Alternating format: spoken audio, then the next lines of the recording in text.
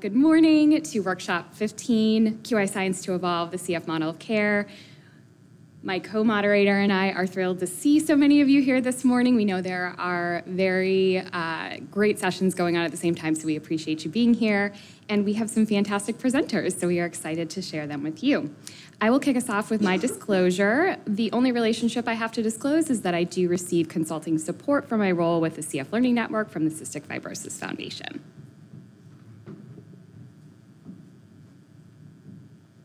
Hi, good morning, everyone. My name is Rachel Linneman, and I'm a pediatric pulmonologist and the CF Care Center Director at Emory University and Children's Healthcare of Atlanta.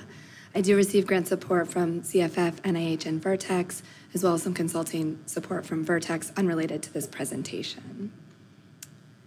So in our CF community, quality improvement methods have played a key role in accelerating innovation in essential clinical care processes and outcomes. That being said, CF care is evolving in the context of increasing CFTR modulator use, and that has led to novel challenges for care delivery. So today's workshop will share multidisciplinary quality initiatives that test and implement ideas for new delivery of CF care. And our presentations today range from early infant diagnosis all the way to advanced lung disease, and they highlight novel challenges of the modulator era. Our learning objectives for today are to describe the use of quality improvement methods to test and implement innovative approaches to CF care, to identify opportunities to evolve CF care in the context of increasing modulator use, and to illustrate the use of shared learning structures to facilitate rapid and continuous improvement. So our format today, is with all of the other workshops, is that we will have 5 speaker groups today, 15-minute presentations. We'll have 8 minutes of discussion and Q&A, and you are probably familiar by now that there is an app for NACFC, and through that app you can submit discussion or questions, so we do encourage you to utilize the app for questions today. We'll be facilitating those after our speakers. We're in a small enough room, and I think we all like each other enough that if you are comfortable and you would like to stand and shout, you may do that. You can also come up and use this microphone at the top, and then we'll make sure to repeat the questions so that the audience can hear if there is someone who's a little bit more quiet of a speaker. So I'm going to flip to this slide here. We will be doing introductions for all of our speakers today, but just so that you can see the depth of the learning that you're going to experience this morning. And it is my pleasure to introduce a dynamic duo from the Minnesota team.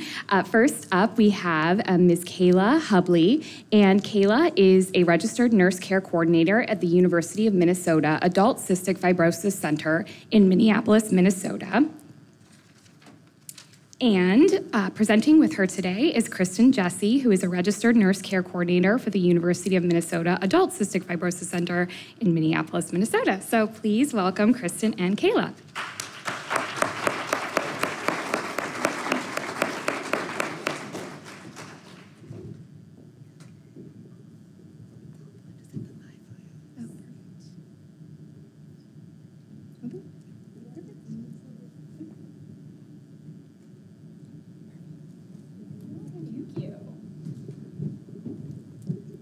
Thank you for that welcome.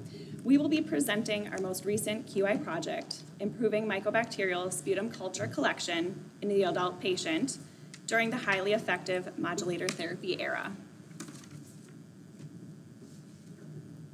Like Anna said, my name is Kristen Jesse, and this is my colleague Kayla Hubley, and we're here from U of M, and we have no relationships to disclose for this presentation. After a review of our CF Center patient registry report, we noticed an ongoing decline in collection of Mycobacterium sputum cultures.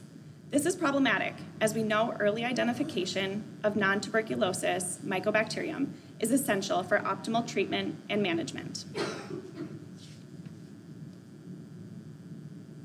For purposes of this project, eligibility is defined as adult CF patients producing at least 1 ml of sputum with no Mycobacterium sputum culture in the past 12 months. This project takes place during the initiation of highly effective modulator therapy and a global pandemic. Our project population includes in-person visits only, excluding new patients and virtual visits. For purposes of this presentation, you may hear us use the term AFB in place of Mycobacterium sputum culture, as this is both easier to say and acid-fast bacilli, or AFB, is the name of the test we order and how we refer to this test at our center. For reference, we see approximately 450 adult CF patients at our center. We have 7 CF providers, and we have clinic 5 days a week.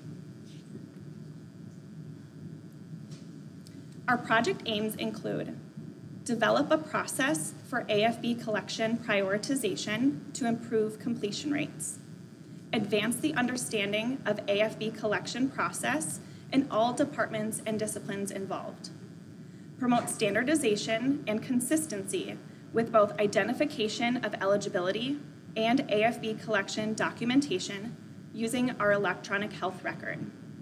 And finally, to increase AFB collection among eligible patients from 52.7% to 65% in 12 months. Process mapping.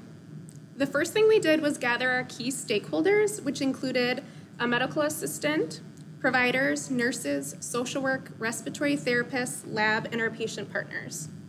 Then we physically mapped out our current process and identified barriers, questions, and ideas.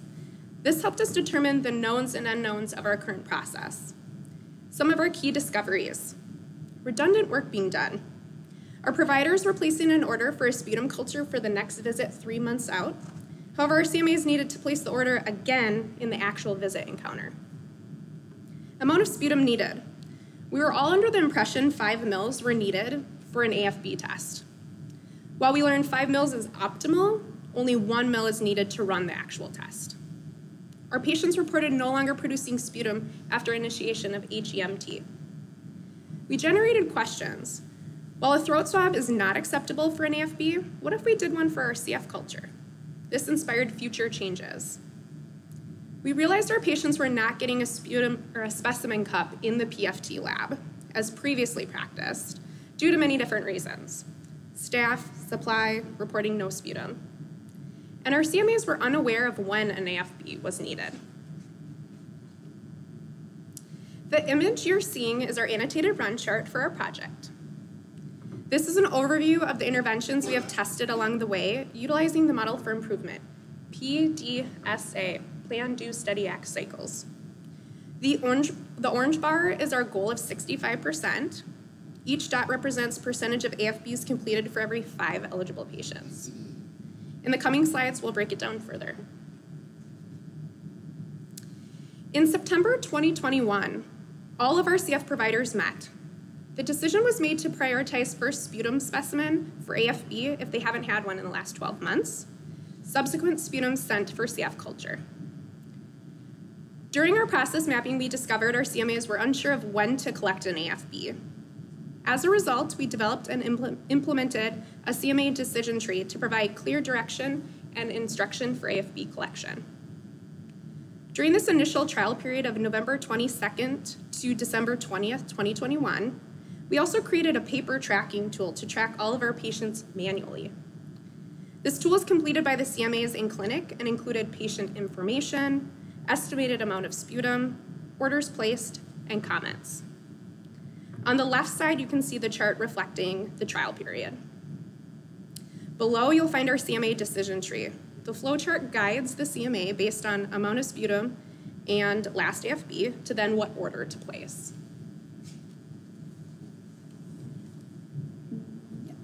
While the paper tracking tool was helpful, it was not sustainable. We knew we wanted to implement a process utilizing our electronic health record. At our center, we use Epic as our EHR. For those of you not familiar with Epic, it has a note function associated with each appointment where a brief note can be written. For our next intervention, we had our CMAs utilize this Epic appointment note.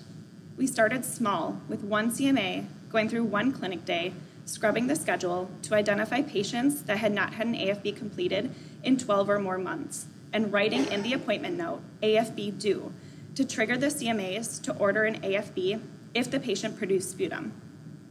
Then we expanded the use of this to a 2-week trial where all 3 CMAs were involved scrubbing the schedule and identifying those patients due for an AFB. The outcome of this 2-week trial, as you can see in the area circled on the right, is that it was initially beneficial in improving the AFB completion rate. However, it was not sustainable.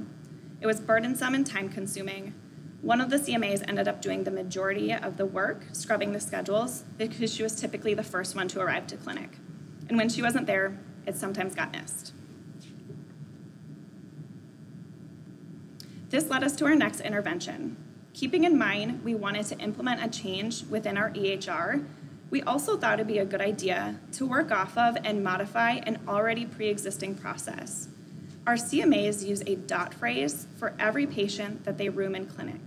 For those of you not familiar with the dot phrase, it's a shortcut within Epic that enters whatever text is associated with a period followed by a phrase, dot phrase.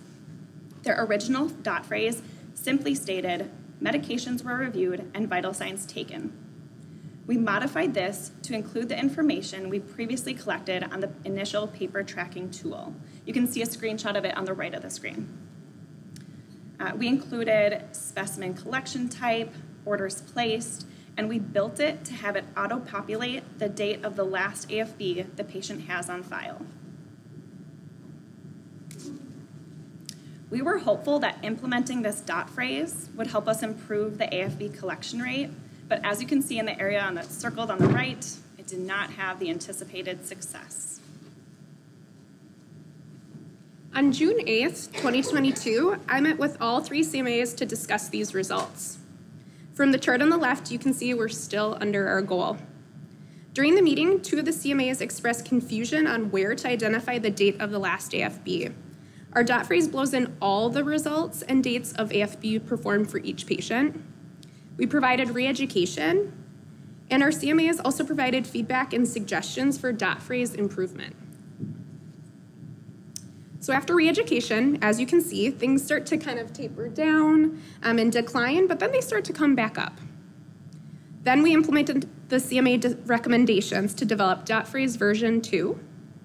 Looking at the dot phrase and changes, everything is the same except for under specimen collection type, we added in patient left without specimen, less than 1 ml of sputum, mostly spit options. And under orders placed, we added option for provider requested AFB. Not only is this dot phrase useful for tracking data, but it's been transformed to become a communication tool as well. Our next step was to finally meet with lab. Early on, we created a Pareto chart that identified our barriers, and a large barrier to completing AFBs was having samples be canceled by lab. We needed to meet with lab to discuss this barrier and to make sure everyone was on the same page. Unfortunately, since there were many people that needed to be involved with varying schedules, vacations, and COVID, it took many months to get this meeting scheduled. The meeting included one of our CF providers, Kayla and I as the registered nurses, one of our medical assistants, clinic lab staff, as well as microbiology lab leadership. During this meeting, we shared our process and our project aims with lab, and we reviewed their current process. We learned that at the time of the meeting, the lab's current process was to collect the CF culture first before sending off the AFB sputum, when they both were sent in one sputum cup. And oftentimes, there wouldn't be enough sputum left to successfully run the AFB. We shared with lab that our providers had met and come to an agreement to prioritize the AFB to ensure we were able to collect this for eligible patients. There were 2 new processes that were outcomes from this meeting. First, our CMAs now add a comment to the CF order stating prioritize AFB when both CF and AFB cultures were sent in the same sputum cup during one encounter. Then lab's new process was to review the CF orders looking for that prioritize AFB comment, and they would first aliquot the AFB prior to running the CF sputum. Right after the meeting with the lab, Kayla and I began providing feedback to our CMAs in the form of a weekly newsletter. Every Monday, we would review the week prior to closely monitor adherence to our new processes, both the utilization of the dot phrase and placing that order comment, prioritize AFB. We provided this weekly feedback for about 2 months. We use this weekly newsletter to celebrate successes as well as explore areas that required continued improvement. We felt like the close feedback helped keep momentum and keep the process changes at the forefront of everyone's mind. This was beneficial in the short term, however, not sustainable for the long term. An outcome of our weekly newsletter emails was identifying multiple missing order comments for lab. This is a new process and additional work for our CMAs. So we added in this pink help text as a visual reminder. This is our final version and what is currently being utilized.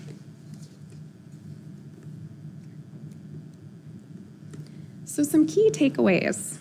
We learned the importance of communication and teamwork. Our process involves many different team members and different departments. It's important to have everyone at the decision-making table and make sure everyone understands each other's roles. The benefit of adapting an already existing process and not reinventing the wheel. Adapting a process within an existing workflow is much easier than creating everything new. Feelings and data are different. With over 831 specimens collected, 39% were sputum cultures. This is much more than what we were expecting. Establishing a process for data collection and reporting is important to keep up with data. Allowing time to observe the process, as well as intervening and addressing any issues as needed. This was achieved through our weekly report outs and our weekly CMA newsletters to provide additional support and monitoring of the process. Take time to celebrate what's going well and all the hard work as a team. We identified 5 new cases of NTM as a result of this project. And one of our unexpected outcomes, our CMAs felt a lot of pressure to collect AFBs with the rollout of this project. As a result, they began sending AFBs on everyone, even if they weren't technically eligible, and this is very costly. So part of our weekly emails includes tracking and following up on any unnecessary AFB and feedback. This has been effective and helpful to have a planned communication time. So now what? We're going to continue our data collection, assess for reliability, and we hope to continue our work and possibly publish in the future. Now, any questions or comments?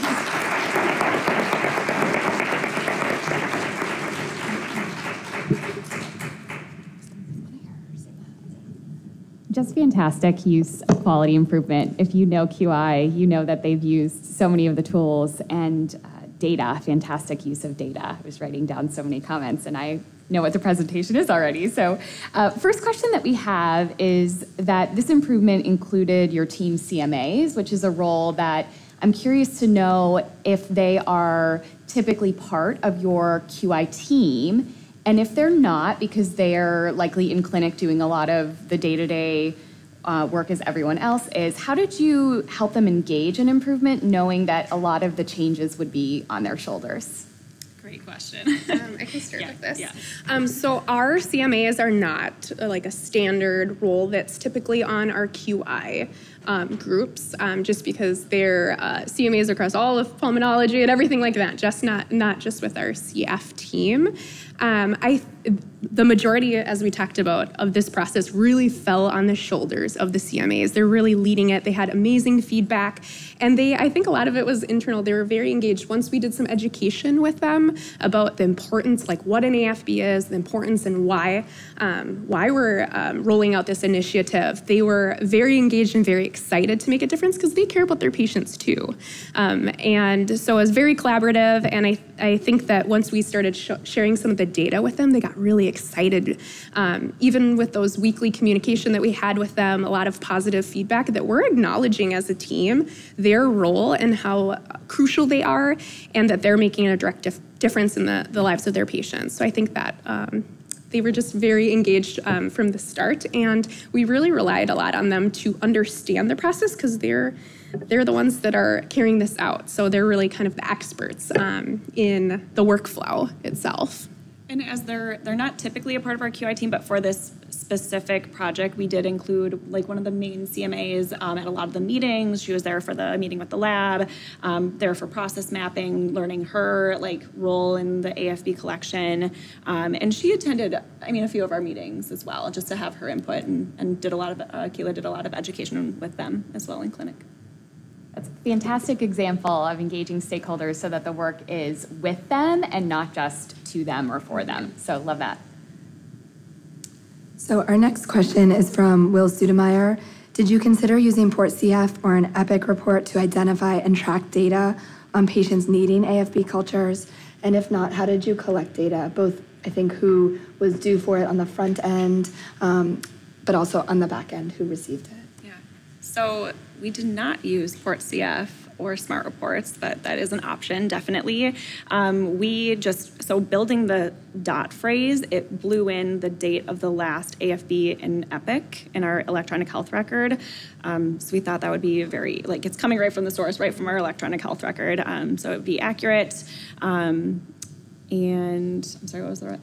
On the, tracking after the fact to make sure that those who were due received. So there was a period of time that we were staying up to speed with collecting data, and then there was a period of time that we lapsed collecting data. So Kayla and I went back and manually looked in every patient's chart over the course of months, and then until we caught up, knowing that we realized that we really needed to stay up to date with tracking the data real time. So then it became a weekly process of us just going in and reviewing patient charts.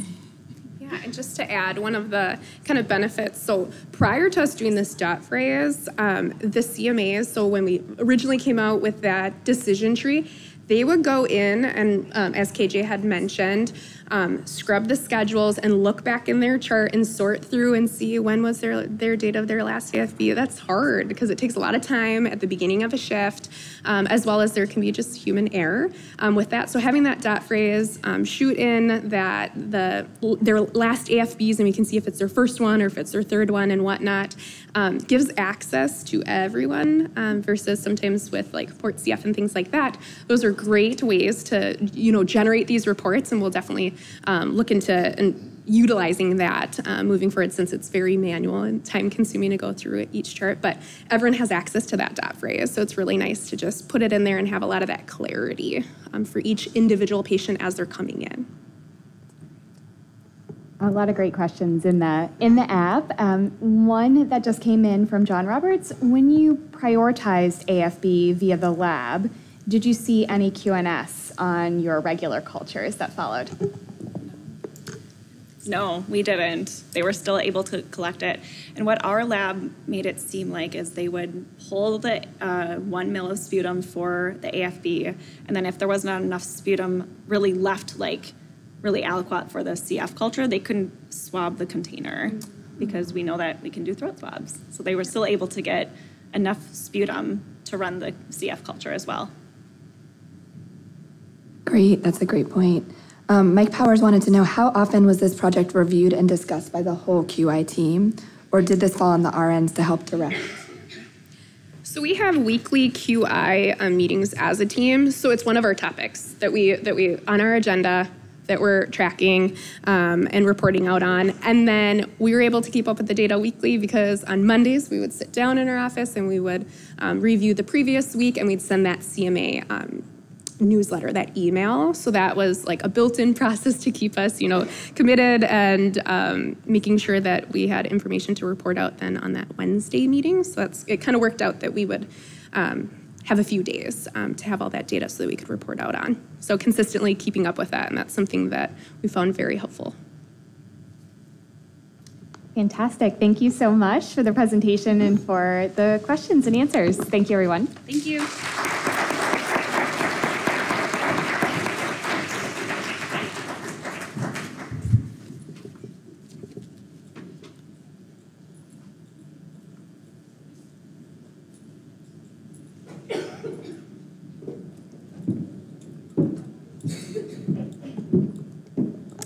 So our next speaker is Shinan Pai.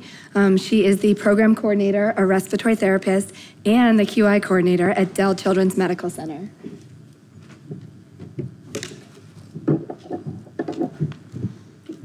Hello, everyone. We're on day 2. Thank you, and so good to see so many of you guys I didn't see yesterday in person. This is wonderful. It's like a family reunion on my QI family here.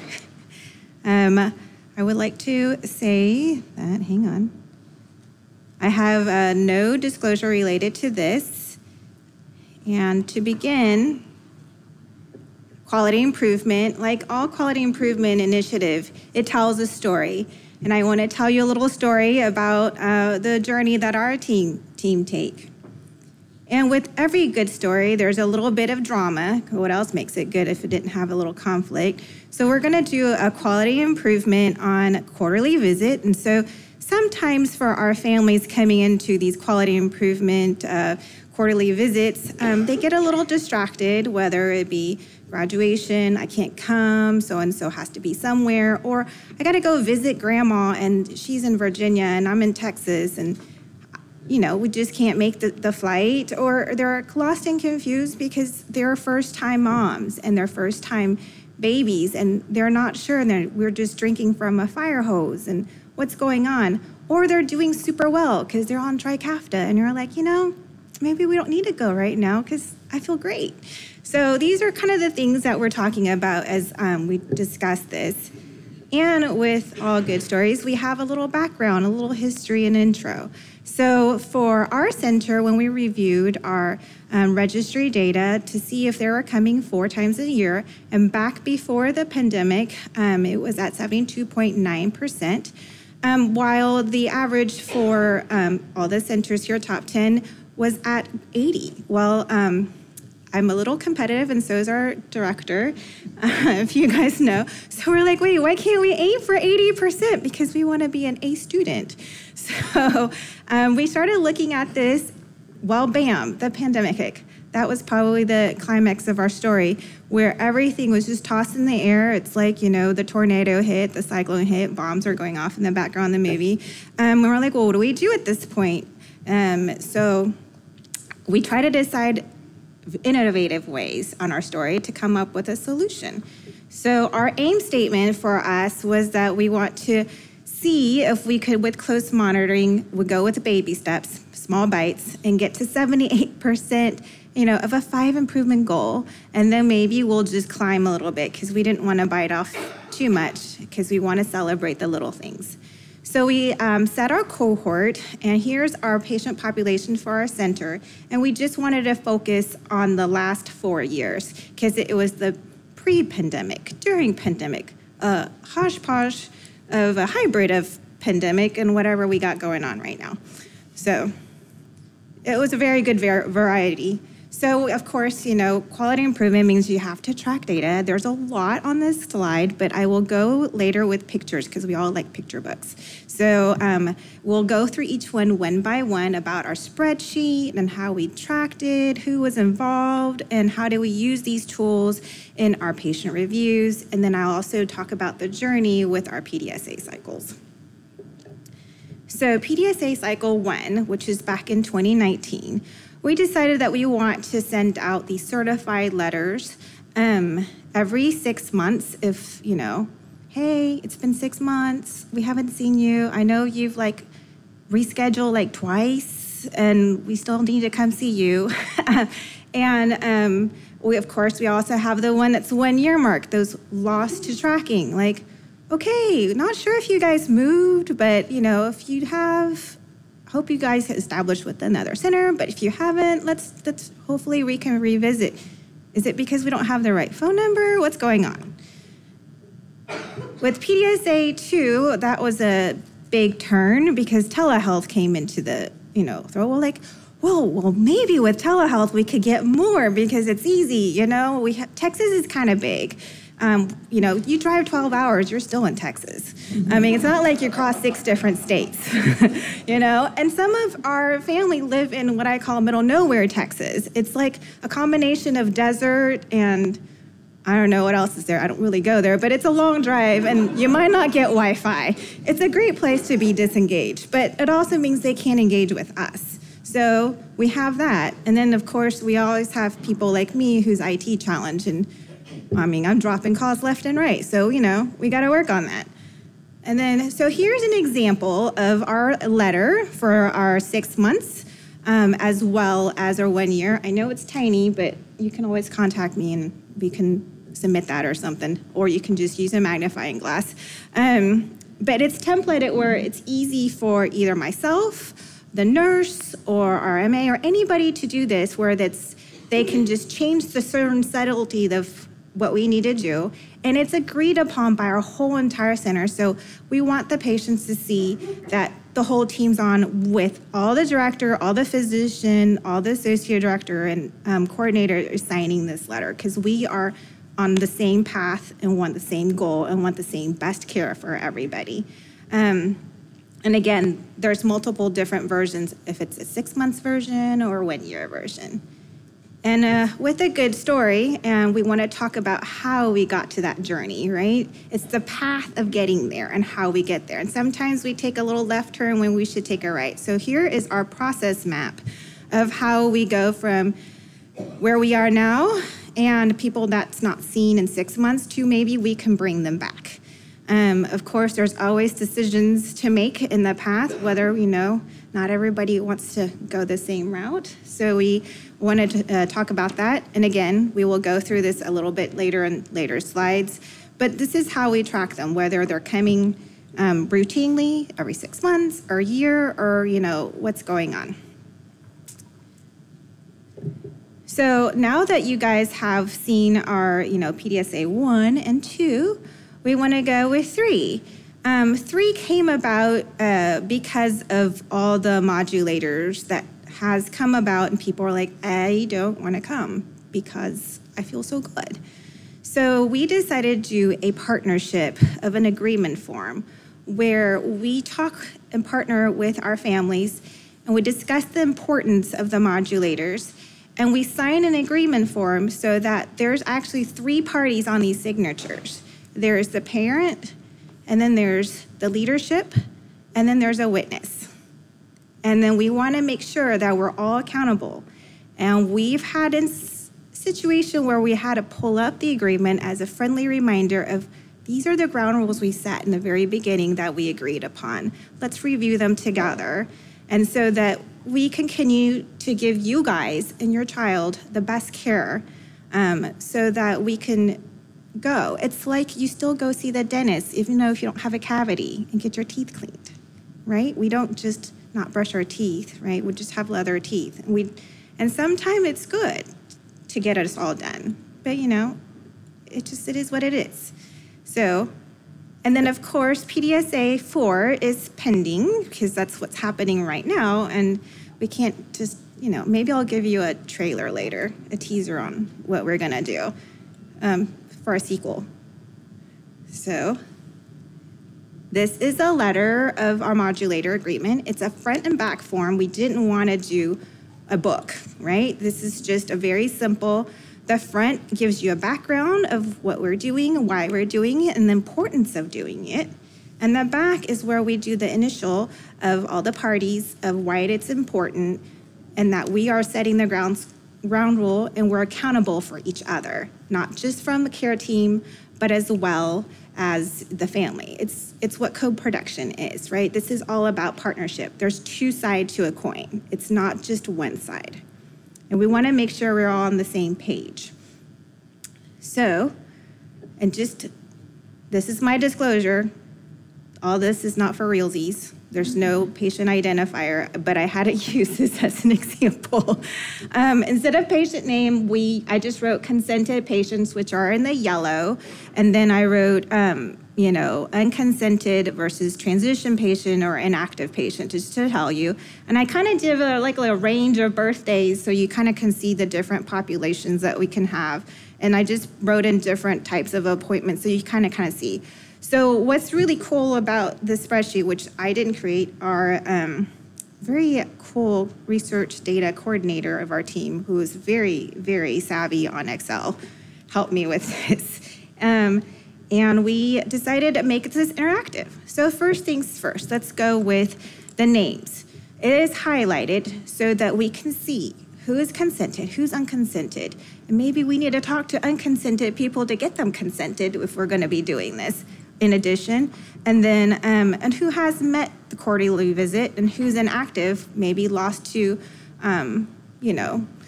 wherever there be, and follow up with them if need be. We also have a date key where if they're here for a face-to-face clinic, they're in just regular print. But if they're telehealth, we get it in blue. And we have it in red if, for whatever reason, they're not meeting quarterly visit because they don't have the traditional mutations and they have that, gray line. Is it CFRMS? Is it something? Which our physician always look at the guidelines to make sure, okay, are they okay coming twice a year? What's going on? So those are denoted in red.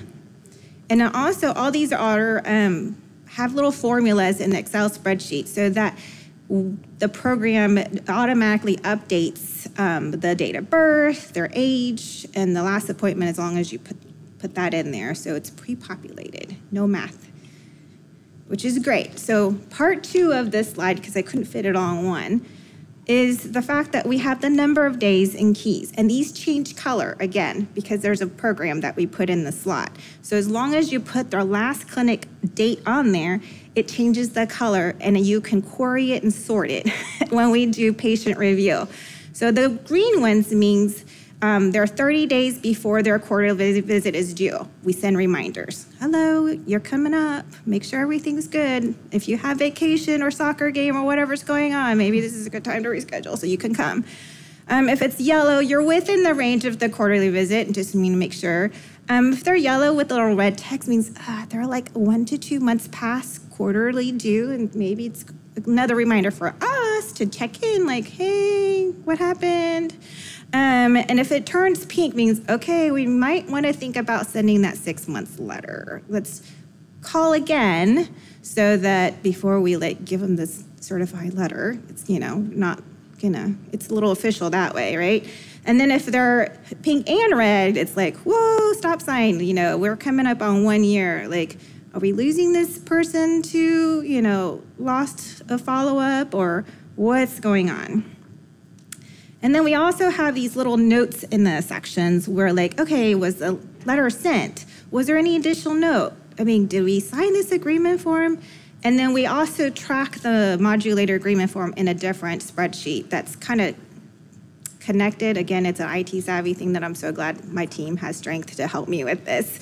So that it's all in, how spreadsheet has little different tabs in the bottom, it's in another tab. But it is great. We use it for our patient review meetings. We use it in our QI meetings. We use it in our transition meetings because you can sort and query depending on what you need. And it's super helpful. It's all one sheet. So like every story, there's a number, and every number has story. This is my data part of my story piece.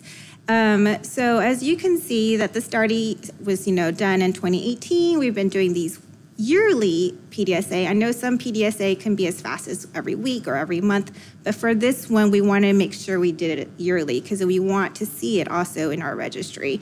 And yay, this year we exceeded our goals by 1.6. Now, we can't say it's significant because our population size is a little small, but we like to, again, celebrate the small wins. It's an increase, right? And it's hard to get any kind of increase in these days. So we're going to be pretty excited to celebrate that.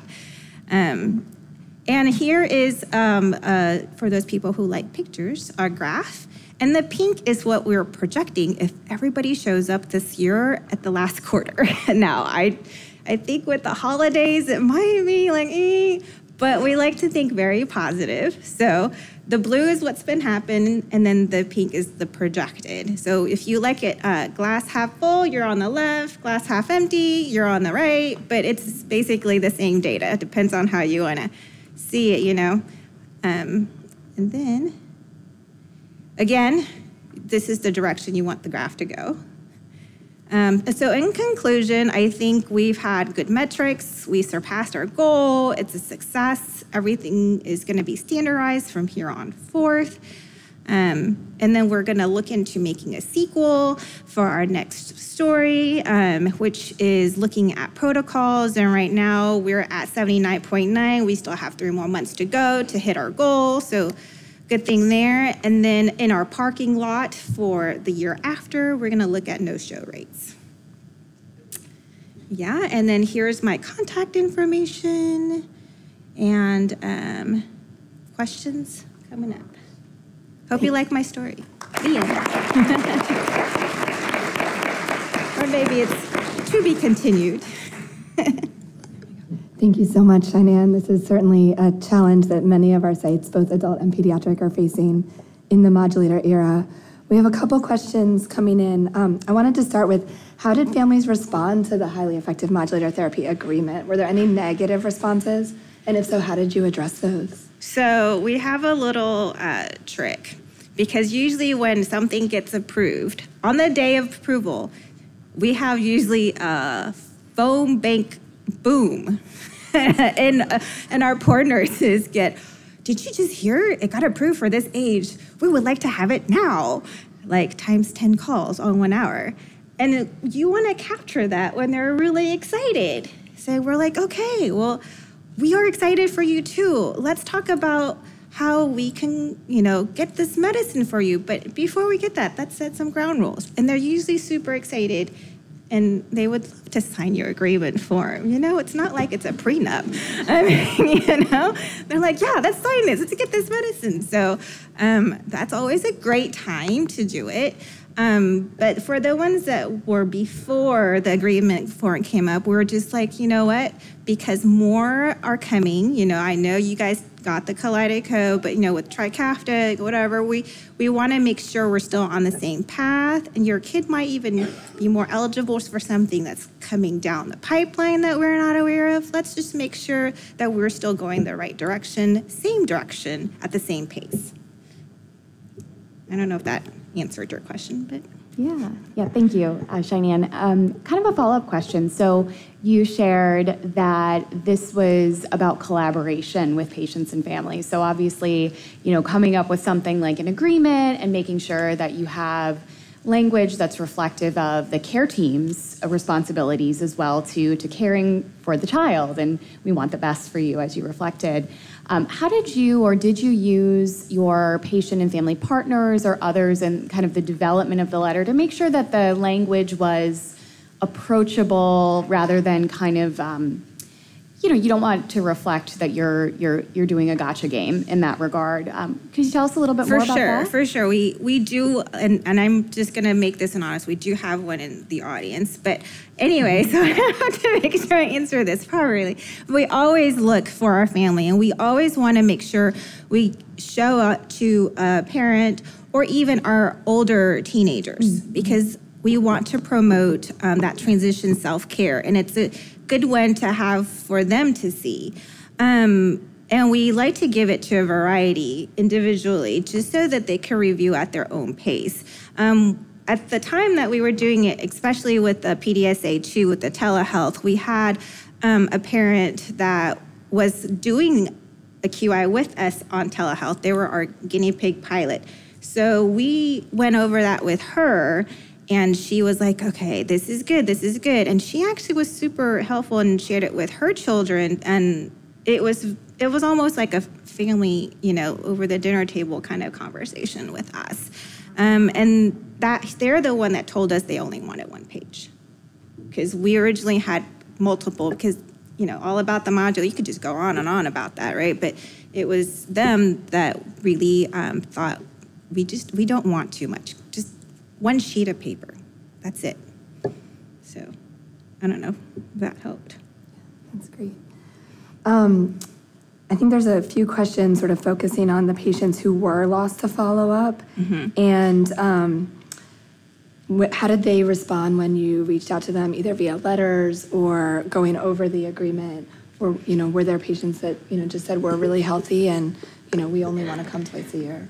So I'm going to give a little shout out to the PEP team here, because we had to use a lot of our PEP skills on these calls, because you really have to, get that trust and use a lot of open-ended questions. And from those questions, we actually now have more QI stories in our parking lot than we really want to admit to, but it's good, right? Because it tells you there's holes. So for example, one of them would be cost. Our facility is connected to the hospital. So we also have a facility cost. That is not if you went to a private office. And if you have multiple children, that cost adds up.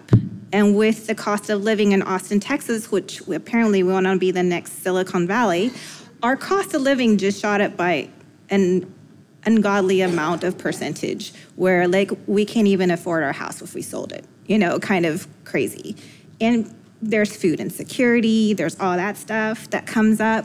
And they have to choose, if we're on the modulator, we're really well, do we really want to come in because it's so expensive? And we'd rather use that money to do refills or buy food that's good for our children. And so those open up a lot more questions, but that also allows the team to engage and even have other team members come in and we work with them and partner with them to see what we can do. Thank you. That was actually my next question about the barriers that you may have uncovered, because there are lots of very valid reasons why people are either not able to or might not want to come to clinic. So when you talk about those barriers, like you said, you had some ideas for QI projects. Were you also able to hear more from the patients and families from that co-production perspective about potential maybe adjustments to the quarterly visits, or were you more so going by the guidelines to say this is what we need with labs, this is what we need with pulmonary function monitoring, those types of things? Of course, there's always the must-haves, right? Because our physician always wants the PFTs, always wants the sputum cultures. So that's where the home spirometer comes in. And I have to thank the CF Foundation for providing that, because that is something our team use, especially I know for our adult side is a very big one. You don't want them to have to drive in, 12 hours just to come see us. So there's that. And then two, sorry. Can I just pause a second? Two is that we understand there's challenges, and we're not there to be, the tiger mom, like, hey, you got to do this or else kind of thing. We want to make sure we partner and be understanding and give each other grace. And that's grace not just to the children, to the parent, but also to the caregivers. And that's something we all learned the last 3 years is grace, right? So if you just do your best, if this is the best, then we're going to be okay. And if you keep that communication open and you keep that trust open, then we're okay, And yes, we like to be the top 10% and everything, but do we really need to? No, because it's the same story a mother would tell a child. You don't have to be top 10% of your high school, right? If you're doing your best and you're top 25%, I still love you just as much. And, just don't go wreck the car and some party at 2 a.m. in the morning. We're good. Because then a different mom is going to come up, and that's a different one you don't want to see. And it goes with our families, too, right? We love them just the same. Everyone's going to be different. They're going to have a different situation. And as long as that trust is open, I think we're good. Beautifully said. Thank you, Shainan. Thanks. Thank you so much to Shainan and her team for their hard work. Thanks.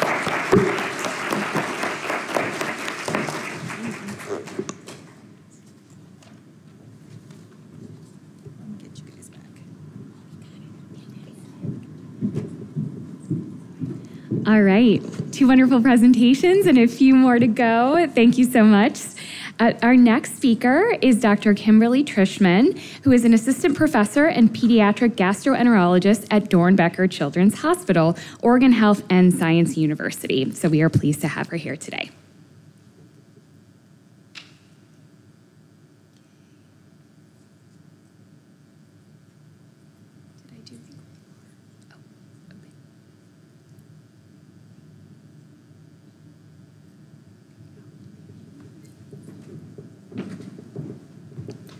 Hello, everyone. I'd like to thank the organizers of this conference for having me here today.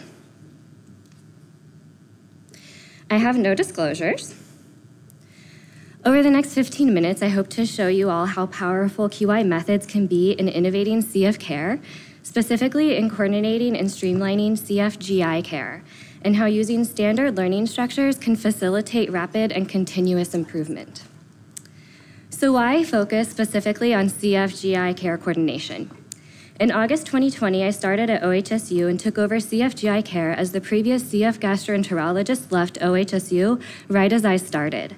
The change in CF-GI providers left a backlog of new referrals as well as a need to transition all the existing CF patients needing GI care to myself. It also became very apparent when I started that there was a lot of confusion amongst patients, providers, and scheduling staff regarding the scheduling process, leading to all parties involved feeling quite frustrated. It became evident that we needed to do something to improve this process, both for our patients and for ourselves. The first step toward doing something was getting me up to speed with QI processes, frameworks, and techniques.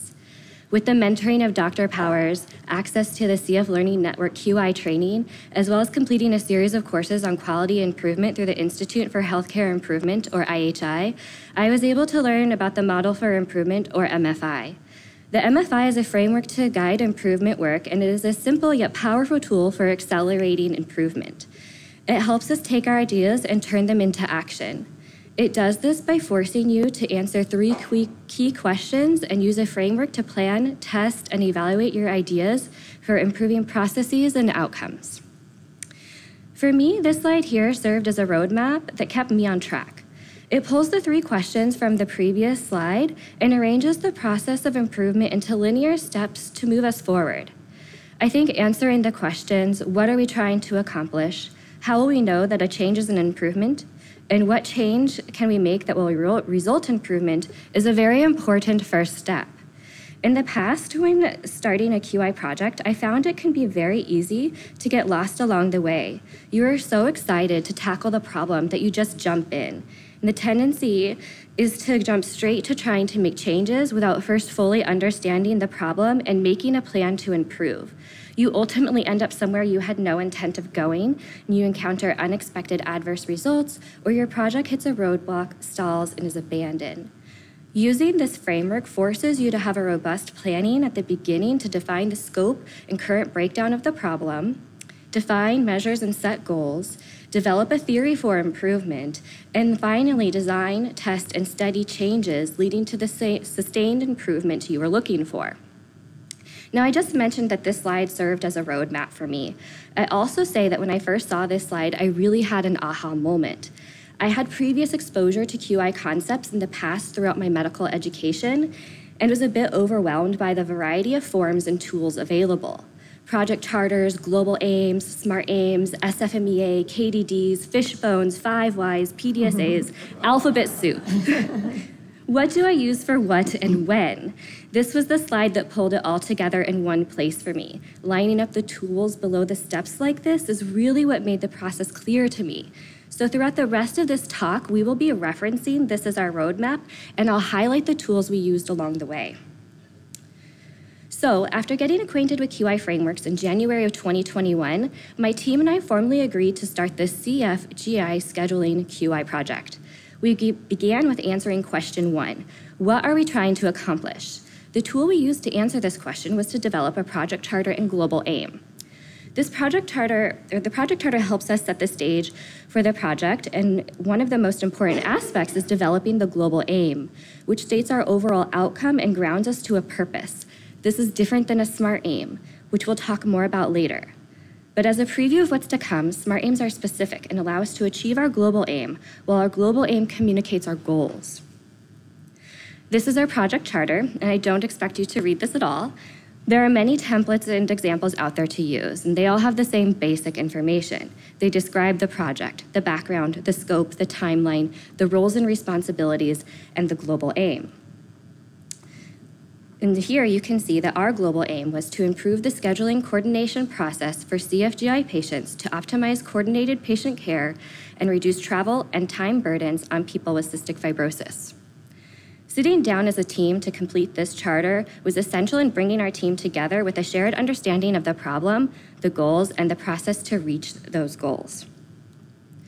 Once we developed the project charter, we quickly realized that we needed to do more work to understand the current process and outcomes before we could go forward with identifying interventions and further inform our more specific goals and aims. The next tool we turned toward was process mapping. Process mapping is incredibly helpful in allowing you to identify problem areas and opportunities for improvement. Process mapping allowed us to identify our current state of systems and have a shared understanding as a team of what was happening.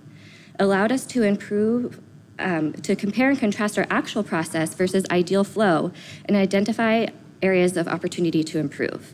It also provided documentation of where we were and where we eventually wanted to be. So this is another busy slide that I don't expect you to be able to read, and you can go see it at our poster number 68 if you'd like, but this is our master process map for getting a CF patient scheduled for a coordinated CFGI appointment. As you can see, it is complicated and convoluted. It has multiple termination points that end in a patient not being scheduled and lost to follow-up. But once we mapped all this out, we were able to identify redundancies, bottlenecks, and areas to target to improve. And something that I want to point out to you here, to save for a couple of slides from now, is that we identified some main starting points in the map that drove the processes, and those were centered around whether the patient was a new patient, whether they were seen by me alone, or whether they were seen by the POEM team virtually or face-to-face. So once we completed our process mapping and had a thorough understanding of our current process, the next step was to set specific goals and define the measures we would use to show that we've reached our goal. We did this by developing SMART aims.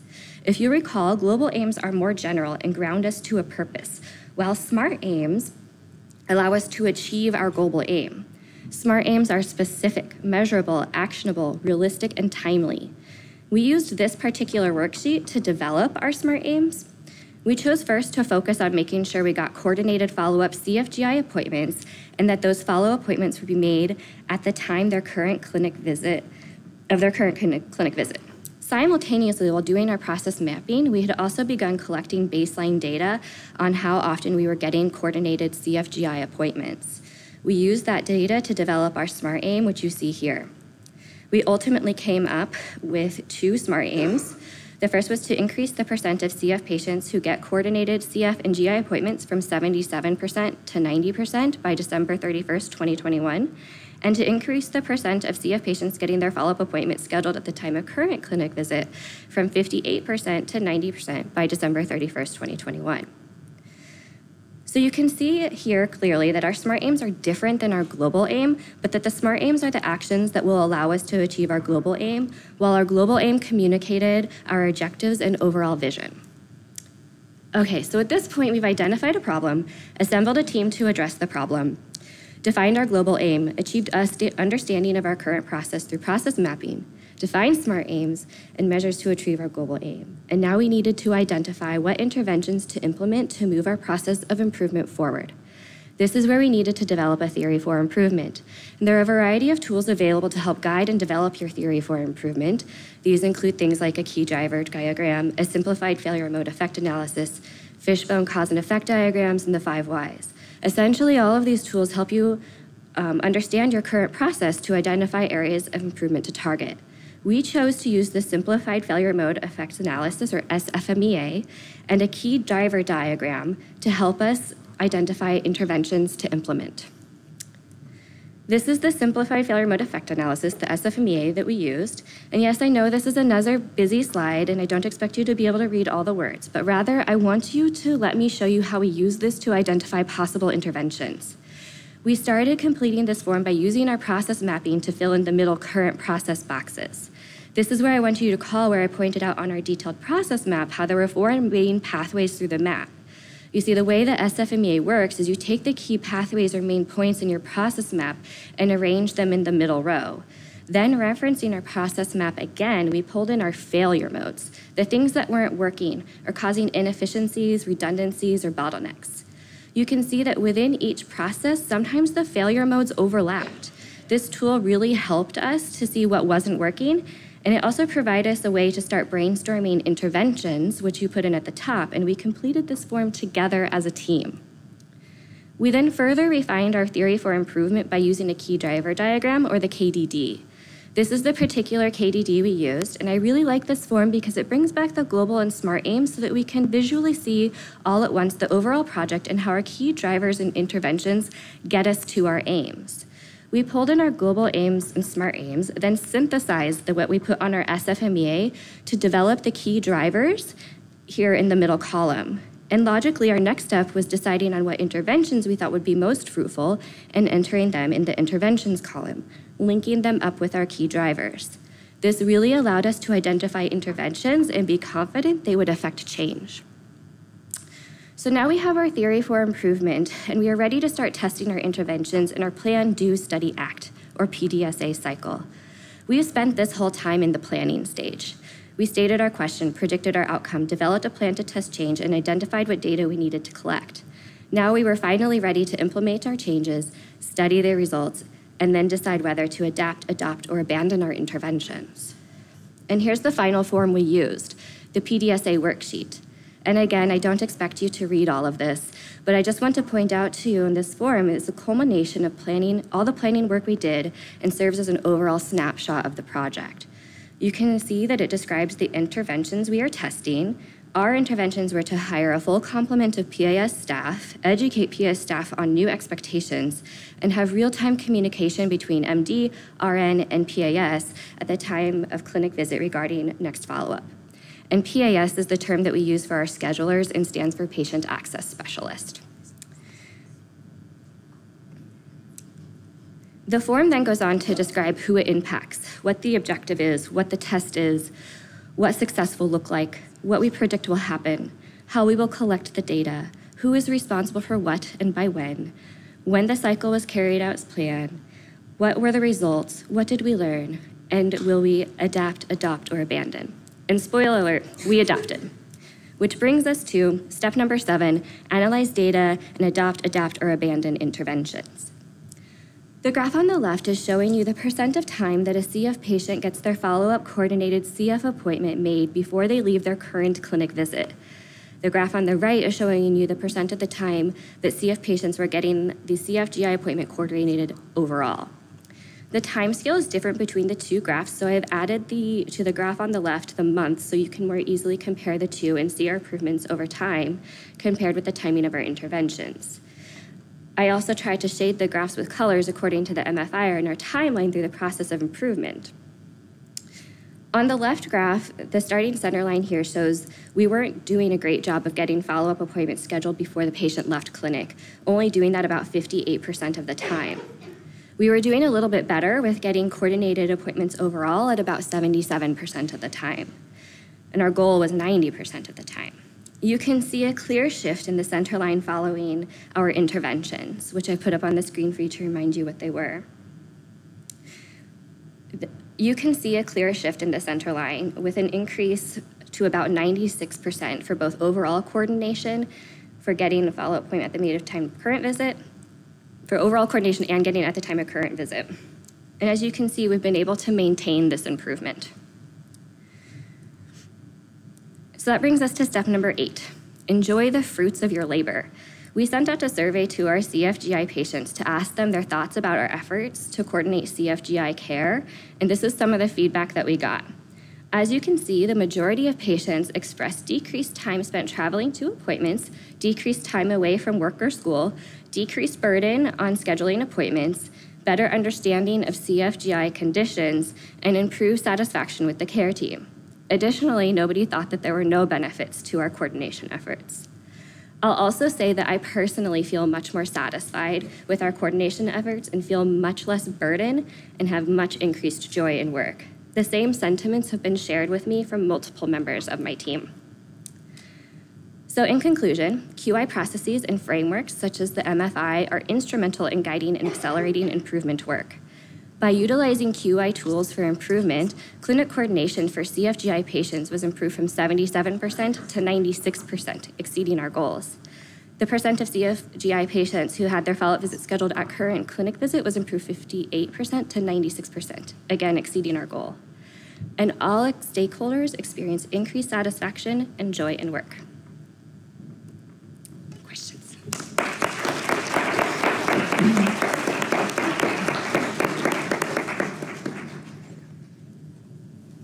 was just wonderful. Such a great overview of QI methodology and all the tools that we love to use. I'm actually amazed by how good your baseline was, even with coordination. I'm wondering how, with multiple pulmonologists who have their own schedules and are in their clinic in different days, how did you manage to coordinate so many visits? Were they still able to see their primary CF pulmonologist, or did they have to see a different provider to coordinate with your clinic day? So the way the CF clinic is run is, at least where I'm usually involved, is Tuesdays. There's some on Mondays too. I have dedicated, in my template, dedicated spots for CF patients in my kind of otherwise general clinic that is on the same day as their overall multidisciplinary clinic where all the dietitian, social worker, pharmacy, everybody is there. And as far as the pulmonologists, they kind of rotate through that clinic. So at times the patients at baseline will see a different pulmonologist. Thank you. Loved the data, and you mentioned about the sustained improvement, which is beautiful to see.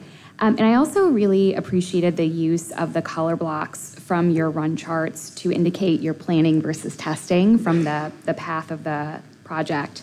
And so in that, and I don't know if you want to go back to the slide for this question, but you can see that the time is actually very quick between when you started and when you achieved your aim. Mm-hmm. So not too long. How did you get your team and your stakeholders on board for those planning phases, which I think sometimes, like you mentioned, you've done in the past, everyone's excited, enthusiastic.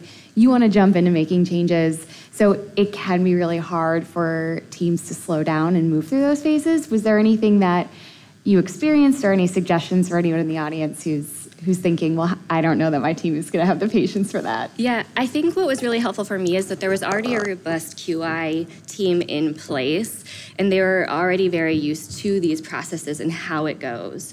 So I think what my suggestion would be for anybody who doesn't already have that process or that team in place is do just what I did when I joined the team, and is go through those education things to learn about it. And so for the members of for our PIS team, the patient access specialists, and kind of going back to one of the questions from before, they aren't really typically a core part of the QI team. So for them, it was more just doing a lot of education with them on what our goals were and kind of what this process was going to look like. Thank you.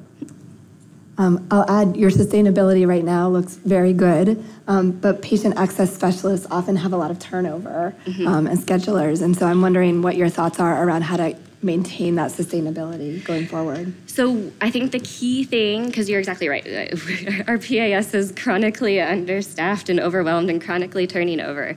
So I think the biggest key in our sustainability has been our RNs, in that continuous pushing and reminding the PIS, and that they're really that key go-between between me and when I come into the workroom and be like, I'm done seeing them, I want them to come back at this time, then the RNs are really the ones helping to push the PIS. So it's a joint effort there. Thank you. So you have a very nice comment, excellent presentation and use and review of QI tools. 2 parts. Can you comment on the time spent or burden to complete the documentation of your QI tools, which I know sometimes can be a challenge? And then are you thinking of disseminating through publication? So second question, yes. Just need to finish everything. As far as the documentation on the tools, it actually wasn't that burdensome because we did those forms together as a team during joint meetings. And so it was really just a couple minutes after the meetings that I just had to go back and clean them up. Yeah, I think we do. I think we have time for one more question. So you mentioned when you first joined the team, you spent dedicated time learning QI and focusing on how to frame your project work. I'm curious, just as we all are strapped for time in our roles, how did you find time, make time, and also did you need advocacy from anyone on the team to really help you to be able to dedicate that to getting started? Again, it was kudos to Dr. Powers, a lot of him in helping me find those resources, advocating for me to get those resources, and then also my own division chief in my division is super supportive of these things. And I think also me being a young provider just straight out of fellowship, everybody was very much willing to invest in my education and support me so that I can be more effective. Fantastic. Thank you. Thank you.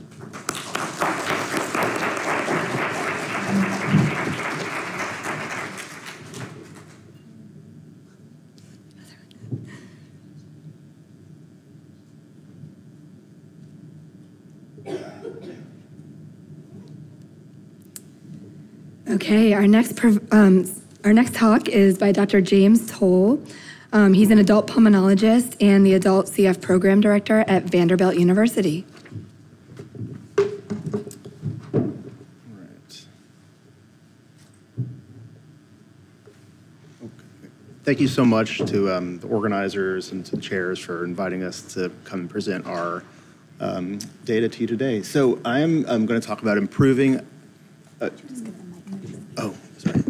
identification and evaluation of adult cystic fibrosis patients with advanced lung disease to increase timely referral for lung transplantation. Oops. Okay. I'm just going to test this real quick, make sure I have to. Okay. I have no disclosures to present related to this presentation. Okay, so just by way of background, since advanced lung disease is not something that everyone is familiar with in terms of what we deal with sometimes in adult clinics, the CF Foundation guidelines for lung transplantation were published in 2019, and they call for the systematic referral of patients based on primarily forced expiratory volume in the first, second FEV1, as well as markers of shortened survival. And the figure on the right comes from those guidelines. And you can see that FEV1 is sort of the key metric being looked at there, but even in patients who have normal lung function, in that 50 to 100% predicted range, it's recommended to at least discuss the concept of lung transplantation, that it may be a component of clinical care in the future for the patient. When FEV1 drops below 50% of predicted, it's recommended to have an annual discussion that specifically looks for barriers that may need to be overcome. Under 40% of predicted is recommended to screen for markers of disease severity and refer if indicated. And that's one of the key changes that came about with these guidelines, is starting to think about these things earlier. And then under 30% of predicted is referral for all patients. And the reason that's really important is that historically, and certainly in training in CF, historically was when the FEV1 falls below 30% of predicted, you should refer the patient for transplantation. And that number had become somewhat exclusion of all others. That's the number that we looked at. And unless there was a really dramatic case of a patient declining, we may not really think about it until they hit that threshold. And as you can see from this data that was published in 2017 and helped inform that, if you wait until someone falls below 30% of predicted, you may be too late. And you can see here that the proportion of patients who had outcomes of transplantation or death relative to when they crossed that threshold, it's in that first year or in that 1 to 2 year period where the highest portion of those patients were having those outcomes. So really, lung transplantation is a very methodical process by definition. It's meant to identify barriers, to go through all of these steps, not something that is meant to happen quickly. So by waiting until a patient falls below 30% of predicted, again, that may not be enough time to have the evaluation done. And in terms of sort of why our team sort of thought about this and why we thought about it now is, these guidelines came out in 2019. And when they came out, we were very excited by it. Our lung transplant program had been conservative for many years and was somewhat difficult to get patients transplanted at our center. We had to refer out some of our more complicated patients to other places. But we had a new transplant director, surgeon, who was really revving our program up, and we were very excited by this. And of course, later in 2019, highly effective modulators became available for most patients. It's wonderful. So obviously a lot of patients who were in the process of evaluation were taken off the wait list and no longer considered candidates, which is great. COVID hit, and our priorities obviously sort of shifted gears towards COVID. And we realized coming into this year that we have a substantial portion of patients who do meet these criteria, who we really haven't been thinking about because they've been doing well and they're stable, but it's an opportunity that we knew we would be able to improve. So our QI team started an initiative to identify CF patients with advanced lung disease perform the recommended evaluation, refer eligible patients in a timely manner. Our SMART aims were to increase the percentage of those patients who we did refer who were eligible and increase the percentage of the appropriate evaluation for markers of disease severity by 50%. So our multidisciplinary QI team identified adult CF patients who met these criteria from January 2021 through September 2022, which is our most recent update, by utilizing Port CF Center-specific data, CF SMART reports, and patient medical records. I should comment that Port CF has a wonderful tool to identify advanced lung disease, and it definitely prompts us. But that in and of itself is not really sufficient. It's not real time, and a lot of patients who have been identified, like as I mentioned, no longer really meet criteria for advanced lung disease. So you can't just use that tool. So we used SMART reports, and obviously we used analysis of the patient's medical records. And we identified them according to the 2019 guidelines. So we stratified them based on their FEV1s. And primarily we're looking at 40% and below. The 50% group that's eligible has some very specific criteria, but that did not apply to any of our patients. So when you look at the guidelines, I sort of screenshotted the pertinent portion on the right of the slide. You can see there's quite a bit there. And so these are specifically guidelines for patients whose FEV1 is less than 40% of predicted.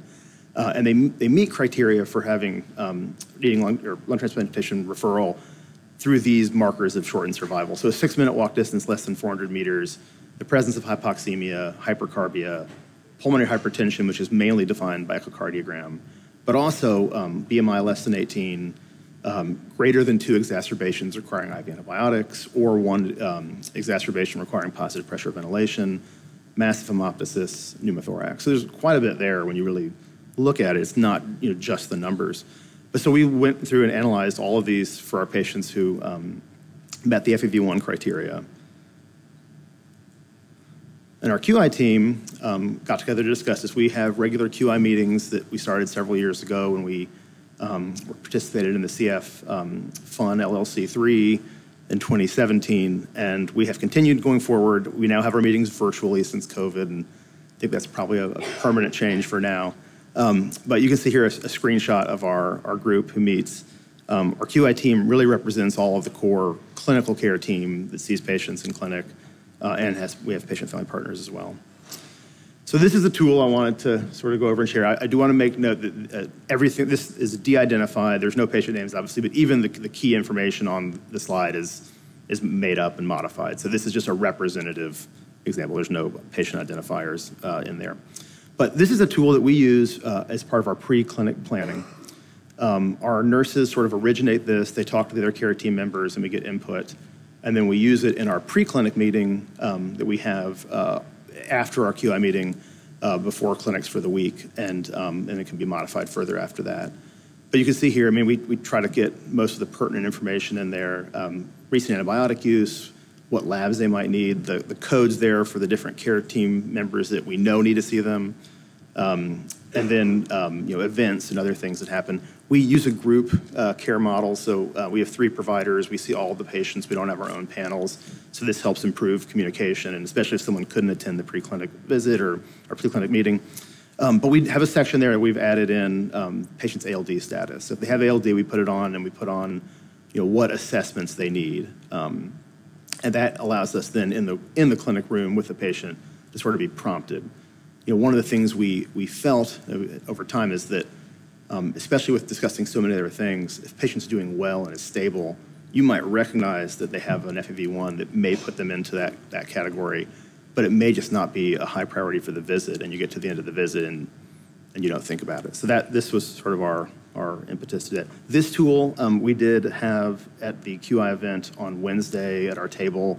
We have copies, or if anyone would like a copy or to see this, reach out to me and I can send it to you. So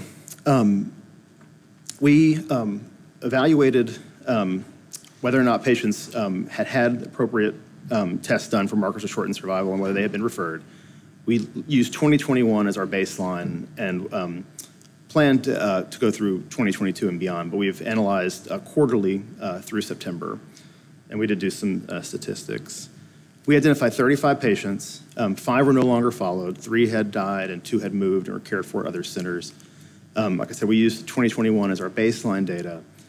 4 patients that we use for our baseline data, we did not carry forward into the intervention because by the end of 2021, it was clear that they had not met ALD criteria for the entire year, which is wonderful. So there are 30 patients in our baseline group and 26 in our intervention group that we follow. This is our sort of main baseline versus intervention data. You can see that our eligible patients referred for lung transplant really have not changed, and we had referred about half, and it's still the same. Our baseline performance of some of these metrics obviously is fairly low, and I think reflects just what, again, that we had somewhat lost sight of this as a standardized process. But some patients had an O2 assessment, echocardiogram, and very few had 6-minute walks or blood gases. And over the intervention, all of those markers have increased substantially, obviously, significant for echocardiogram and 6-minute walk. And not for O2 assessment and blood gas, but we know these are small sample sizes and we don't necessarily expect statistical significance. Just looking at it over the quarter, we wanted to look at this just to see, we rolled this intervention out starting in January 2022, and just wanted to see whether our effects was seen over the course of the year. And you can see that really, with the exception of the patients referred for lung transplant, that has not changed. But in terms of these assessments being performed, really across all quarters, there's been an increase. So I think it tells us that we are actually doing something. We designed it for quarterly assessment mainly because we see patients mostly on a quarterly basis, and so it takes time. You see the patient, you order the test gets done usually the next time they come back to clinic if they are not coming back for some other reason. So we are seeing, now at the end of quarter 3, we're hitting the 70 to 80% mark for echo and O2 assessment, and we're starting to climb in the others. And this is just, again, saying the same thing. So in terms of discussion, the development of the process to identify adult CF patients with advanced lung disease and closely follow the guidelines for lung transplant referral did lead to a significant increase in the evaluation of all of the assessments for shortened survival. We feel like this was made in a pretty short period of time. We started seeing this within 3 months, and over 9 months, we've seen substantial increases. And we do think that over time, the improved adherence to these guidelines will ultimately lead to appropriate referral for lung transplantation. In terms of trying to think through our data, part of why we think we've not seen any change yet is that it's still a very complicated discussion. And so some patients, who meet the criteria, may not be ready on the first time you talk to them to immediately go off and see the lung transplant clinic. It's pretty common if they're feeling pretty well to want to at least wait and talk about it and discuss it again. So I'm interested to see where this goes, but we suspect that as we do this, it will rise quite a bit. And then just sort of final thoughts for discussion is, as I mentioned before, these guidelines came out in 2019. It was prior to the widely available, highly effective modulator therapies. And we all know that the transplant landscape is changing, in terms of the number of patients being referred and patients coming off the wait list, and you can see that, in this data presented here. But they're really, all the patients who are on the wait list before, who are being evaluated before, even if their FEV1 improves substantially, they're probably still at risk to progress over the future. And we've started to see that in some patients. And, so I think as they're stable and doing well, they will still be at risk, as if they progress. But the other thing is, the data regarding these predictors of shortened survival and these metrics all also comes from the pre-modulator era. So it's interesting to think about, patients whose FEV1 falls below 30% of predicted, if that's a really, really, really slow process where they're very slowly progressing versus, pre-highly effective modulator era where many of those patients were progressing quite rapidly and crossing that threshold. It's interesting to see where that goes. But highly effective modulator therapy has already, very much affected the transplant referral process.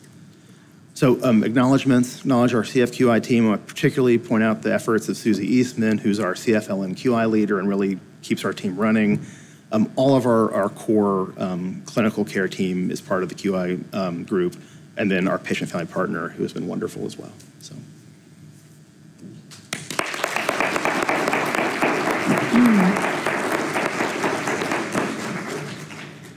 Thank you so much, Dr. Toll. I want to start off with a question. What barriers did you identify related to completion of the ALD testing? So we all know that ordering it is only half of the challenge. Yes. Particularly, at least at our center, a lot of these tests aren't able to be done in the same location as our clinic. Right. Yeah, and so some of them, the ones we can do in our clinic, our clinic is sort of attached to our PFT lab, and our PFT technicians will do 6-minute walks. So we can order the 6-minute walk with a PFT and have it kind of scheduled, bundled for the next time they come. We can add it on if we really need to. The blood gases we've been doing in clinic when we draw labs, so that part we've been able to take care of. And the O2 assessment, you can obviously do as part of the 6-minute walk. So that's made it easier. The echocardiogram is the big one. And that we generally schedule for their next visit. We initially talked about sort of tracking orders, but we felt that we would order a lot of things and they wouldn't happen. So the biggest barriers have just been, getting patients to agree to come and have multiple tests done. But fortunately, since we can do a lot of it in clinic, with the exception of the echoes, it hasn't been. The one, in terms of the way the guidelines are constructed, really it's an echocardiogram, it's not an annual thing. So if you sort of say, hey, we're going to do this one time, and if it looks good, we'll not readdress this for a while, whereas the other tests are recommended to be done annually. Thank you. A question kind of in follow-up with that, this fantastic tool that has made such a difference in the identification, bringing it to light for your team to follow up on, how has that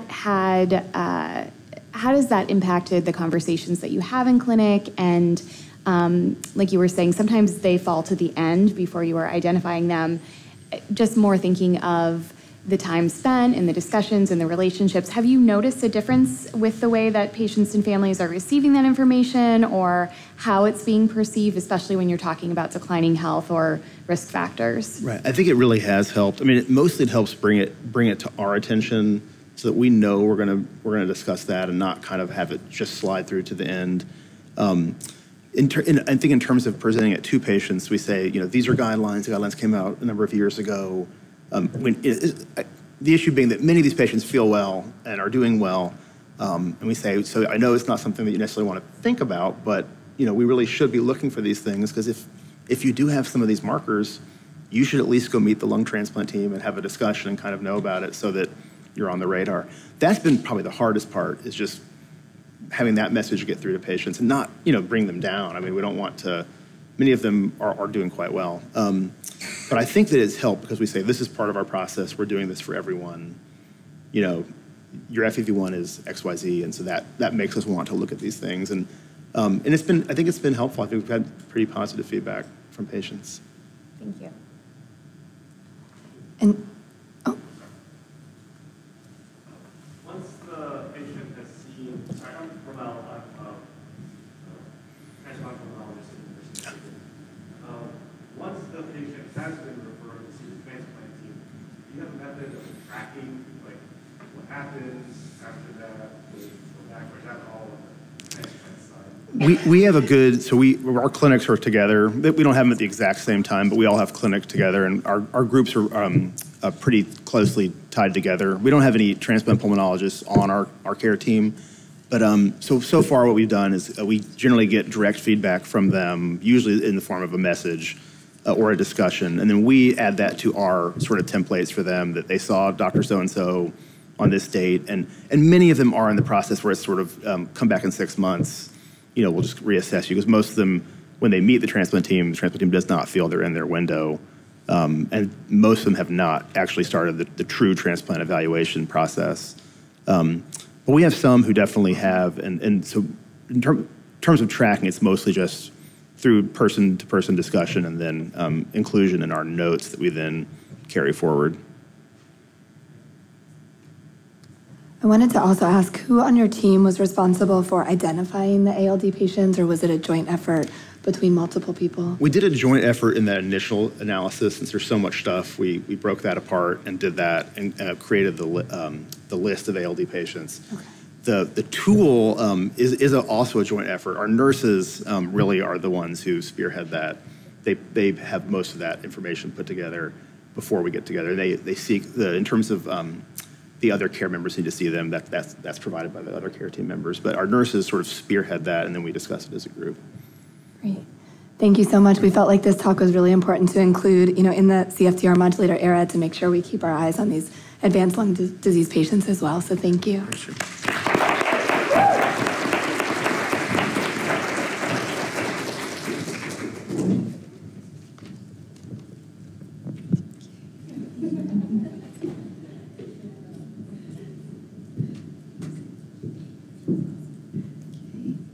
All right, so we have gone through so many different aspects of the lifespan of a person with CF and their families and quality improvement, such excellent presentations.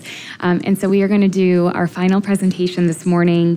Rhonda West is a senior analyst for the Center for Public Health Innovation, or CPHI, at CI International. And she is going to be talking to us today about her excellent quality improvement work with newborn screening. And I am excited to welcome her to the podium.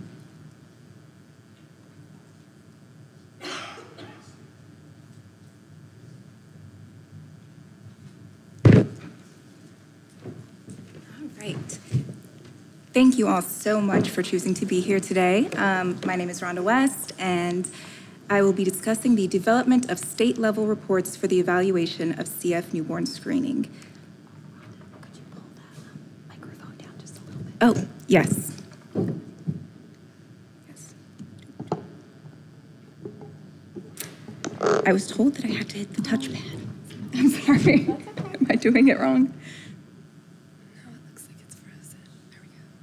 Thank you. Off to a very smooth start. So, is that opposite of what I told you? That's all right.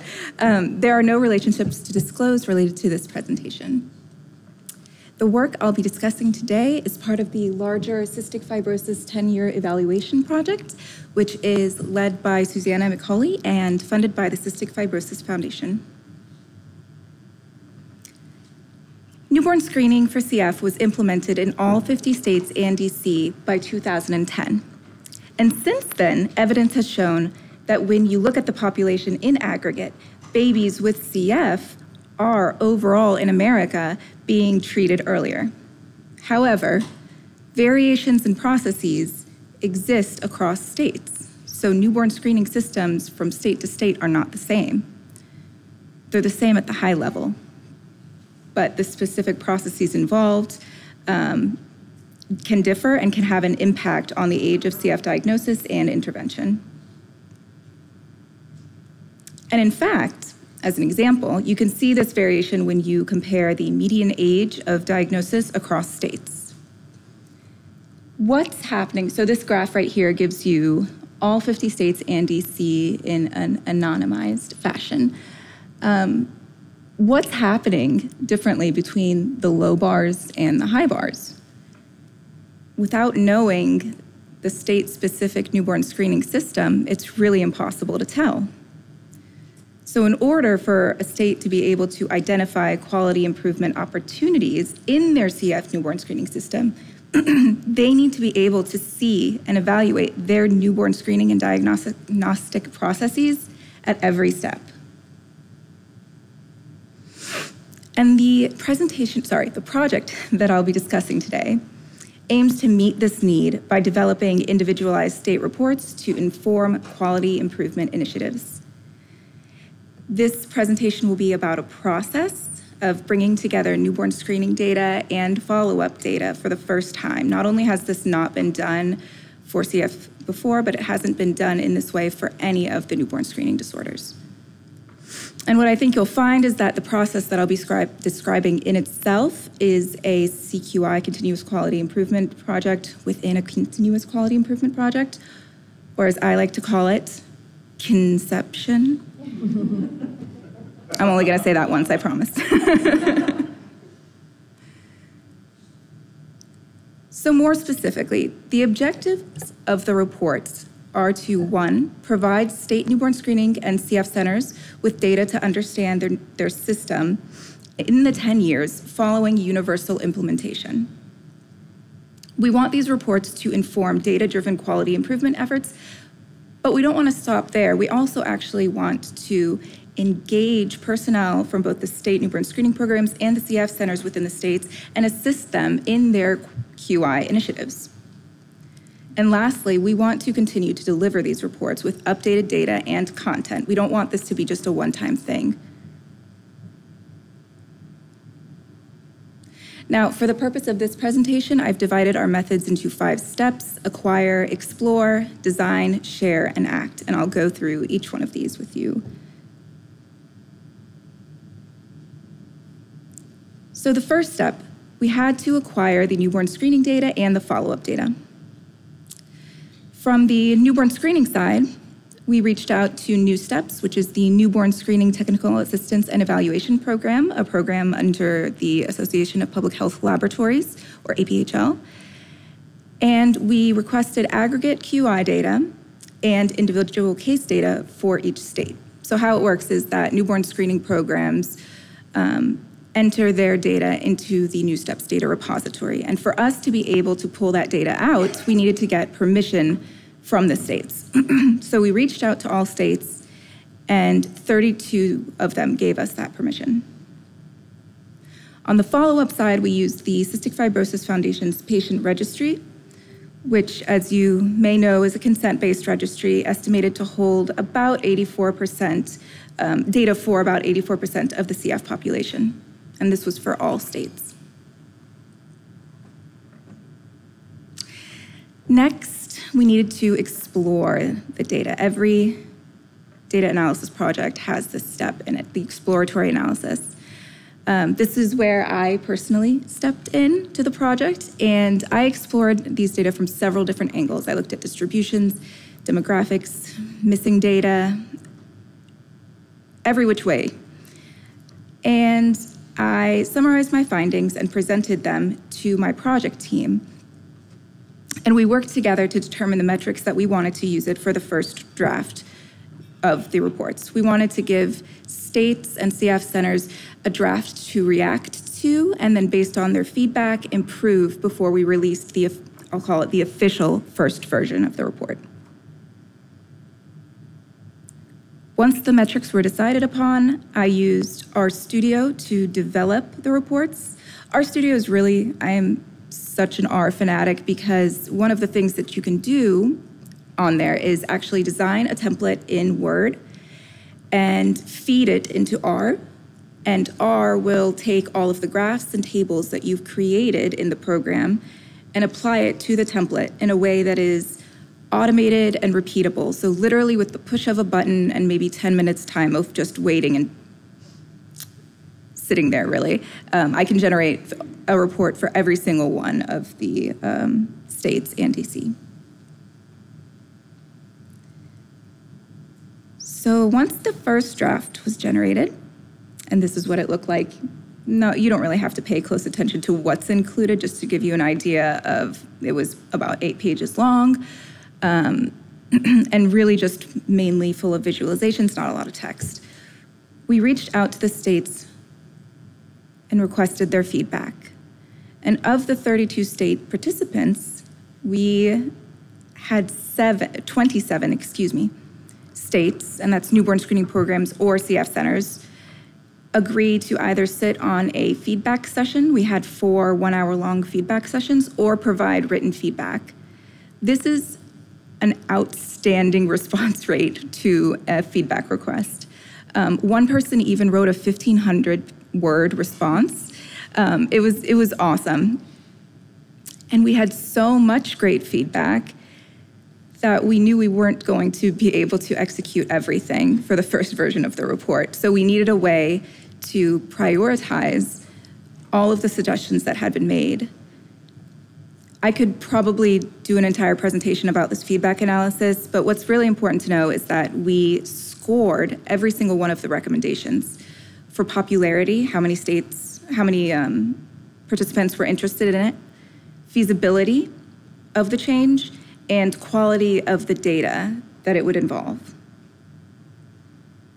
And here's just a glimpse of the spreadsheet that we used for this analysis. The sum of those 3 scores helped us determine what to include in the current version of the reports.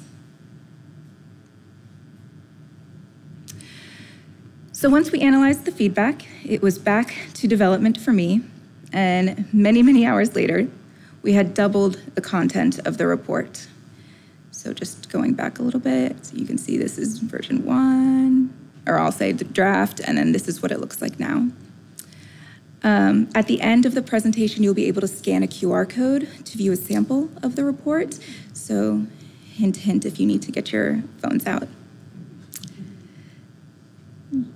The current version includes 5 sections: summary statistics, demographics, timeliness, diagnostic testing, and growth metrics. It has 12 graphs and 4 tables, and it comes with a supplemental document that is essentially a glossary of terms. It tells you all of the different data sources that we used and the exact fields and what they mean. That one's about a 3-page document. So, in other words, from what you can see here, you can kind of glean the type of feedback we got. It was what I will refer to as yes and feedback. We like what you've done here so far, but we still want to see all of these different things, and we want to see explanations, not just visualizations, but also more words.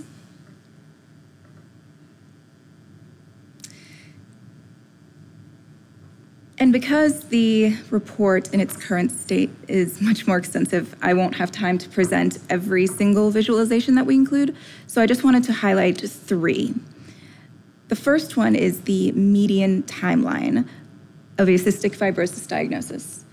This one happens to be my favorite. What you're seeing here, the bold numbers are the median age at diagnosis, and the shaded bars are the intervals. So of those, for example, 33 days, I'm sorry about that. Got too excited.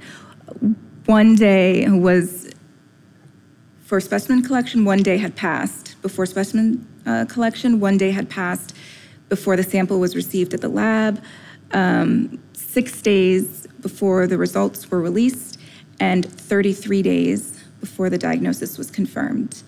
And I'm going to use Shinan's just for funsies disclaimer on here as well. This is not real.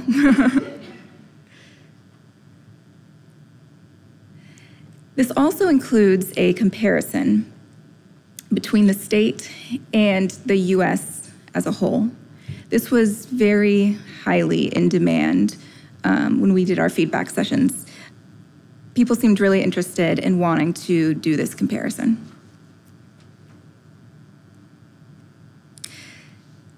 The next highlight is the age at first CF event graph. If you're not familiar with this term, the age of first CF event is a composite measure that is calculated using the first clinic visit, sweat test, or care episode. Whichever one of those things happens first, that's your age at first CF event. And here, we actually compare an individual state with 1 screen states and 2 screen states. So in other words, states that only require 1 blood spot to be screened and states that require a minimum of 2.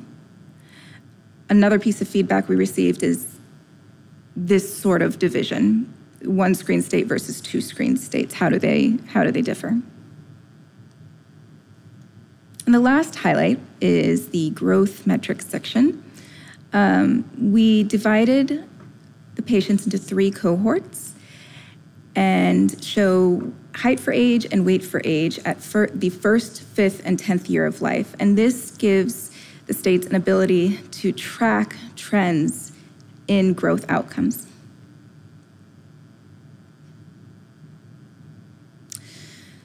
So right now we are in the process of securely delivering these reports to the newborn screening programs, who are then responsible for sharing them with the CF centers. Per the Memorandum of Understanding between newborn screening programs and APHL, they are essentially the gatekeepers to their New Steps data. We, as the project team, cannot share their data, only they can share their data.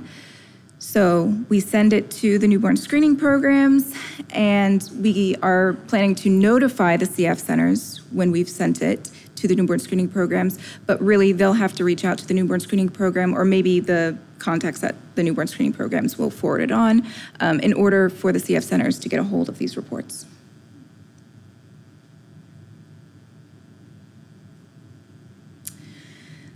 So the last stage is the ACT stage. And I have listed this as current and next steps because as we're delivering these reports, we're also trying to engage with the states. Before each one of these reports is sent out, not only does it get a thorough QC check, but we're also looking through it to try to glean insights that we might be able to communicate to the recipients as we're delivering them. For example, one of the states that we reached out to, we noticed that the median age of diagnosis that was reported in the newborn screening data and the median age of diagnosis that was reported in the CFF patient registry were completely different. One was maybe 18 days and the other was, closer to 50. So is there a problem or isn't there? And that is really indicative of not all, but a lot of the QI opportunities that I've seen so far have been related to data collection. Are we using the same definitions between the newborn screening side and the CF center side? Are we entering the data? Another state that we reached out to, they actually responded and said, hey, wait, something's wrong. We're missing any of our age at diagnosis graphs. When there's no data available, it'll show just the shell and say no data available. And I reached out and said, no, actually there's no data in there. And they had thought that for years, this field was being entered into their New Steps repository, and it hadn't been. So that presented a really great opportunity for training for the people who were responsible for entering the data. And like I said, we'd like to then assist states with their QI initiatives after we've talked to them about what they've gained from these reports. And number 3, I'd really love to continue to enhance and deliver these reports, ideally on an annual basis. Our feedback spreadsheet is going to be kept and used and added to determine what we would like to see next in future versions of the report. A few challenges. The first one is missing data. This is kind of a common challenge. The project that we're doing, the analysis is observational, it's retrospective. The people entering the data in the first place weren't anticipating that we'd be using it for this purpose. However, we've made it easy for anybody to update their data, send it to us, and with the push of a button, we can regenerate the report, an updated report for them. The next challenge is contact management. Because the newborn screening programs are the gatekeepers of the data, we really have to make sure that our contact list is kept up to date, and that can be a challenge. And the third thing I wanted to mention is the inability to link the newborn screening's New Steps repository data and the CFF patient registry data. Both of those are de-identified, and they don't include a shared unique ID. So ideally, we would be able to track one patient from one data set to another, but we're unable to do that. So I'm gonna pause and let you guys take a picture. This QR code will also be on the next couple of slides. And I want to thank my amazing project team for all their help and work on this initiative. And at this time, I will take questions.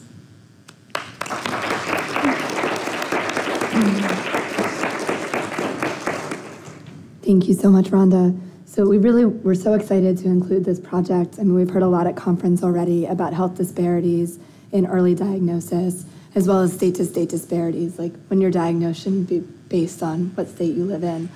And I think as we were reviewing your project, it just really helped remind us of the annual reports that we get every year from the CF Foundation that were referred to in several of the other talks, and how that's just been such an impetus to teams to develop QI projects. And so, I think we're all hoping that these types of reports to the states will be an impetus to develop those QI projects. We wanted to get your feedback on how do you anticipate states learning from other top performing states? Do you have ideas about a venue or mechanism for this? So this is something that's still in talks. While we're reaching out to states, we're trying to see who has similar issues, who has opposing issues, like which state is really great in one area and which state could use some help. And then what we plan to do is, instead of working with the states one-on-one, we'd actually like to take a collaborative learning model and, as much as possible, bring states together in the same room and work on a common initiative in that way. I think this may have been answered with what you just mentioned, but do you foresee any state testing standards changing based on the results from the report showing state comparisons and diagnosis timelines? Possibly. I think especially in the 1 to 2 screen state, or the comparison between the 1 and 2 screen states, it's very easy to see that the 2 screen states take a bit longer for patient diagnosis. I don't know how much work is involved in that process, but I could see it making a difference. Definitely. Dita Ong had a question. Will the reports be distributed to all states, or can centers request the reports? Yes, so the reports will be distributed to all states, even the ones that did not agree to provide us with their newborn screening data. We can send them the reports. The newborn screening aspects, like I said before, there will just be empty table shells that say no data available. The CF centers can, in that case, reach out directly to us to get those, but we still would want to also have the newborn screening programs see them, because I would really love it if everybody could participate in this and share their newborn screening data to give that complete picture. This one was a curiosity question. I don't know if you can answer this one.